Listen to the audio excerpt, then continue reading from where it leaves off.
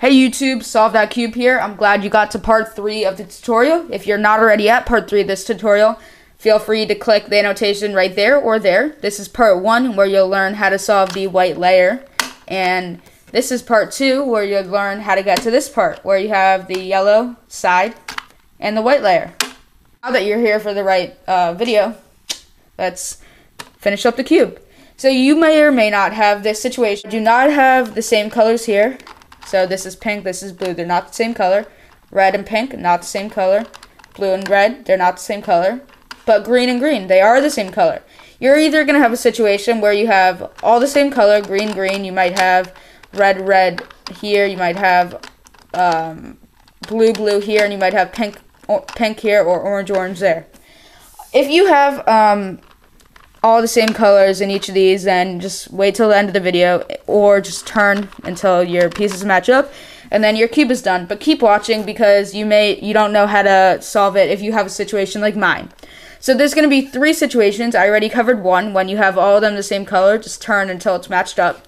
A second situation is when you have like this, they're not the same color on any of the sides. And then another situation is when 3 of them are the same, are different colors, and then 1 is the same. So if you have it like this, where you have 3 different colors and then 1 of the same colors, in this case green, green, you're going to put the side where the 2 colors match up in the back. You can either just turn your cube like that, or you can turn the top layer twice. And then do the simple algorithm, right inverted, front, right inverted, back 180, right, front inverted, right inverted, back 180, right 180. Then you're going to have either the same situation where you just repeat the same step I just taught you, or you're going to have like this where you have 2 reds, 2 greens, 2 pinks, and 2 blues. So what you do is just turn until they all match up. Green, green, red, red, blue, blue. And now you have your 2x2 completed. Yay! Except there's one case that you may not have completed your cube yet. So this case is when you have your pieces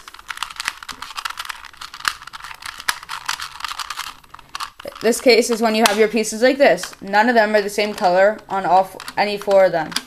And in that case, you just recite the same algorithm we just did.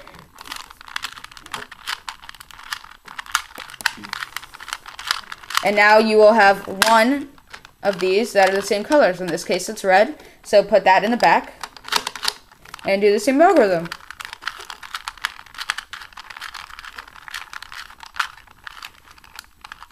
And there we go. They're all the same colors, so match up.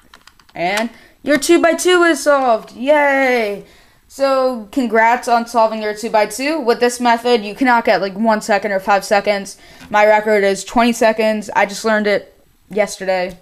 It's a very easy method. So keep practicing, and if you use this method, feel free to post a video response of you solving it below. So I hope you enjoyed my tutorial. And yeah, so make sure to subscribe. I'll have plenty of Rubik's Cube videos.